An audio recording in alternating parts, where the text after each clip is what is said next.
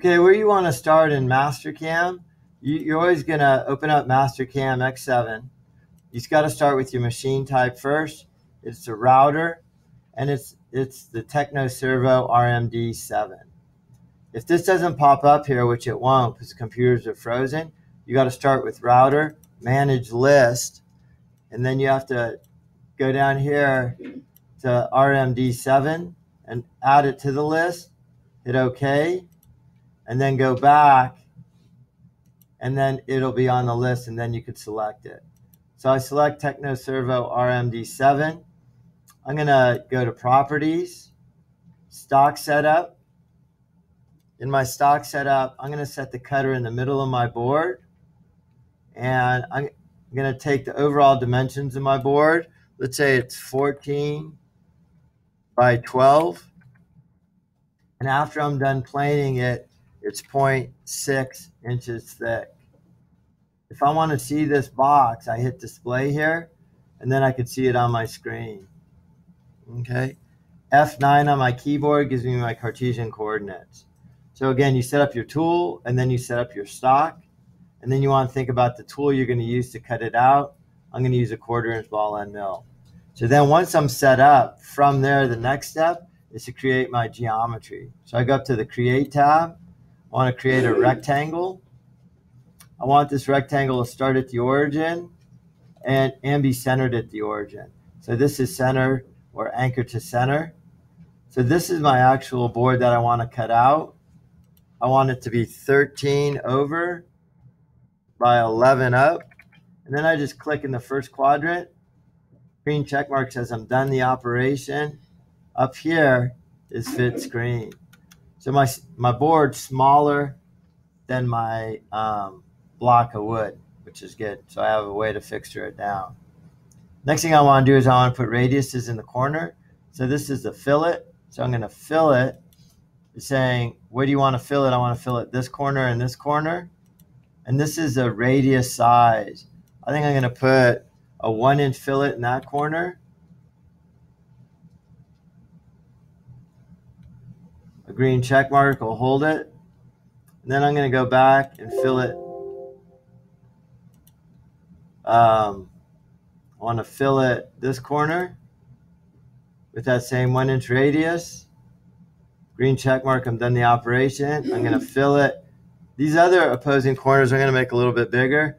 Let me try a 3-inch fillet for this to that, and that to that.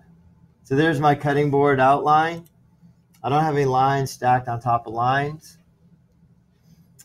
The next thing I'm going to do is I want to offset 1 inch for the blade groove.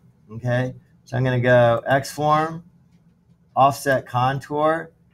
It's asking me to select the contour. I'm going to select it as a chain. It goes all the way around. I'm done selecting it, and it offset it out. So I don't want it out. I want to change the direction in, and it offset it a 1/2 inch. I'm actually going to offset it 1 inch. So I set the offset right here to 1 inch. Copy means it's going to create a new one. Move would just move it in, and copy reproduces it. So there's my blood groove. That looks pretty good. In its offset, it wasn't able to actually offset that radius. So I'm going to have to go back to fillet. It'll have a previous selection right here. I'm going to fillet this back to 1 inch and this back to 1 inch. So this up here, this button here is clear color, so it's all the same color. I'm all done with my geometry. My next step is the tool path. So the tool path is, I need to think about fixturing. So that's how I'm going to hold it down. And why that's important is my order of operations is dependent on that. So I will have a little bit of room to use a plastic nail to hold it down here and here. But I really want to cut out my blood groove first while the thing's fixed down. And then I'm going to cut the whole thing out. And then when I cut the whole thing out, it's going to pop up and I won't be able to cut the blood groove afterwards. Okay. So what I'm going to do now is I'm going to write my tool paths. I'm going to do my blood groove first. So I go tool paths. I'm going to select it as a contour. meaning I'm just going to go around. I need to name that tool path. I'm going to go to contour. Which side of the midpoint I click on that line is going to determine which direction it goes. So if I click over here, it's going to go clockwise. If I click over here, it'll go counterclockwise. So I'm going to go clockwise. My arrow's going all the way around. And I have to remember this. I'm going clockwise. And then that brings me up. Just a sec, Tyler. I'm videoing this, so let me get that later if it's okay. So I'm going to work my way down this left-hand column here. I'm going to go Tool. I said I want to go to my tool library. I'm going to select a 1/4 inch straight. No, I'm not. I'm going to select a 1/4 inch ball end cutter.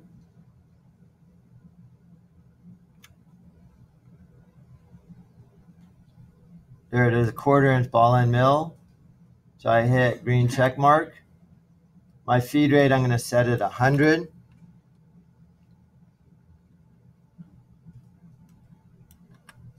Inches per minute. And my plunge rate, the rule on that is half my feed rate, so that's 50. This blue square just holds my settings. And go to holder. I'm not going to do any changes there. Go to cut parameters. Now I'm going clockwise around that blood groove, and this is going to put the bit on the outside of it. So if I put this bit on the outside of it, that means there's going to be 3/4 of an inch between the outside of my bit and the outside of my board. So I think I'm actually just going to have it run down the center line. So I'm going to turn this compensation type to off, and now it's going to run down the center line there. The depth of cut, and then blue square will hold that. Depth of cut, I set this no matter what. This is also a safety. This is how deep it's going to go on a single pass.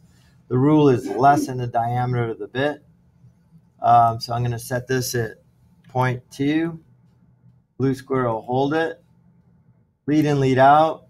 This is a lateral move, so it plunges outside the part and cuts in sideways. I don't want this because it's going to tear up my board, so I deselect lead in, lead out. Breakthrough, no changes. Multi-passes, no changes. Tabs, I'm not going to have any. Linking parameters, these are all going to be absolute settings. And this right here is how deep my blood groove is going to go. This is going to be a negative number. It's going to be negative 0.125, about 1/8 of an inch. Maybe negative 0.15 if you want a little deeper blood groove, if you have a thick board. This holds my settings, and I'm done on my tool path for that blood groove. I'm going to create a second tool path to cut my board out. I'm going to go tool path, contour, I'm going to select it as a chain. I'm going to go around the outside of the board clockwise. Again, I'm going to use that 1/4 inch ball end mill to cut all the way through at 150. Those are good settings. Holder, cut parameters. I'm going to turn this compensation type back on. I am going clockwise, so this bit needs to be on left, and that means it's going to cut on the outside of the line because I'm going clockwise. Depth of cut, this is already selected. I'm going to keep that. Lead in, lead out. I'm going to make sure that's not selected. Breakthrough, no changes. Multi-pass, no changes. Tabs, I am going to put tabs on it. So I'm going to select tabs. I'm going to hit automatic tabs. And I'm going to hit tab all. And 4 tabs is probably good. Blue square. Linking parameters. I'm going to hit absolute on all these.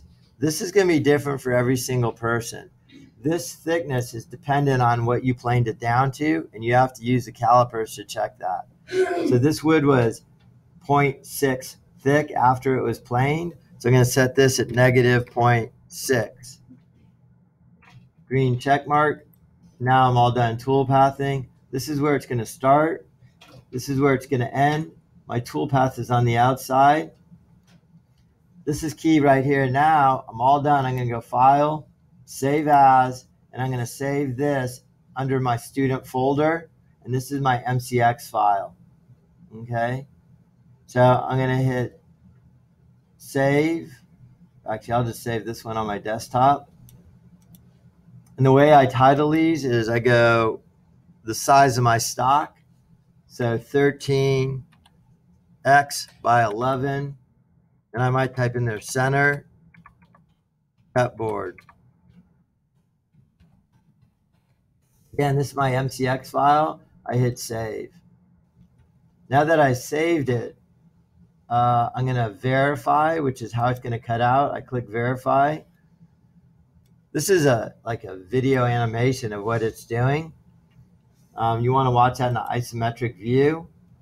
This is where the computers crash. So I always save it before I hit verify because this uses a lot of memory. I'm going to hit play. It only cut out the board and it didn't cut all the way through. Okay. The reason why it only cut out the board is right here. That's the only thing selected. If I want to select both, this green check mark will select both. I can go back to stock setup here. I set this at 0.6. And I set my parameters on my cut through to negative 0.6, but it's a ball end mill. So I'm going to actually increase that to like negative 0.62. I changed the operation, so I got to hit regenerate here. Let's verify it again in an isometric view. Then I'll hit play. This time it did cut it out. It has that teeny lip because of the ball end mill, and those are my 4 tabs. Reason why I didn't do the blood groove was I didn't have it selected here, so I'm going to select them all, verify one last time, isometric view. So that all looked good to me. I was counting the number of passes. I was making sure that it did the blood groove first. So now I like it. I could ask somebody else in class to check it as well. I saved it. Now I'm going to go to G1. And this is not actually a save. This is a post. I'm going to take all this vector information and convert it into numeric code. And that's what I run out in the CNC. So I'm going to hit G1. It needs to be an NC file. I have to do this on the flash drive because the computers are not networked. So I'm going to hit the flash drive. And I'm going to title this the same thing, 13 by 11 center board. But this is an NC file, so I hit save.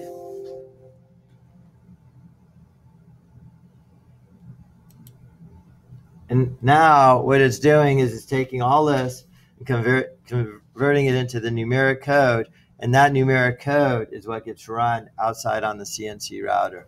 So here's the whole page of code. It's not that much. It's only 75 lines of code. I take this out into the shop and I open up my NC file, and that's the file I run. Any questions on any of that?